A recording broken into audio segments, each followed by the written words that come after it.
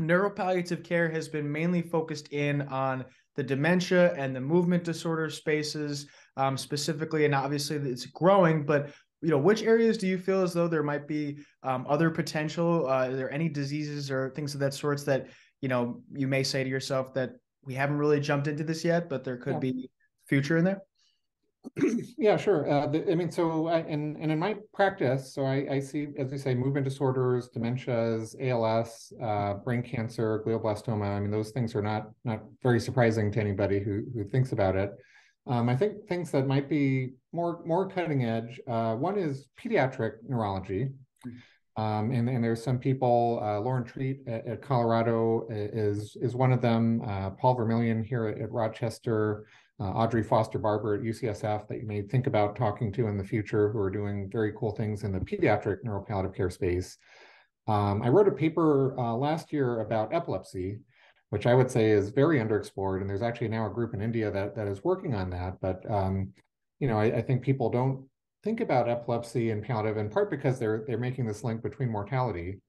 And for a lot of people with epilepsy, their lifespan often is shortened, but not in the same way as somebody with ALS. And they face a huge amount of challenges, social, emotional, like almost any of these things. It's like when you stop to think about it, and particularly for people with pervasive developmental delay in epilepsy who have adult caregivers, the palliative care model makes perfect sense, but hasn't really been broadly applied yet.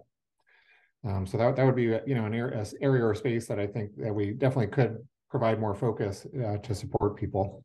Obviously, INPCS is a great community. It's a growing community itself. But can you just talk a little bit about the relationship, specifically in the neuropalliative care space, between advocacy groups, patients, and providers, and how it sort of kind of fuels the whole community a little bit together?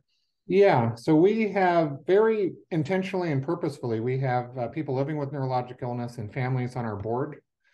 And it all, in some ways it stems from the fact that that palliative care is person-centered care and it's family-centered care. And so we felt from the get-go that we would not be true to our mission if we did not include people living with illnesses and their families as part of our board. And part of our philosophy is that we look to people living with neurologic illness and their families as experts. And they are experts who have a lived experience, and I can tell you from personal experience that they make our research better. They make our educational programs better. Hearing the patient or the family voice in education is much more impactful. They help us stay true to our North Star to make sure that we're moving forward in the right direction. And I would say the grassroots aspect of this really shouldn't be underestimated. In Colorado, when I started my clinic there, the majority of the referrals I was getting, at least early on, were from support groups and from word of mouth, more so than from my colleagues. And so people who have this lived experience get it, I think, a lot more intuitively than people who are healthcare providers. And they also, I think, have a sense of urgency that healthcare providers and researchers and other people don't have. And I think that sense of urgency really fuels us in our work.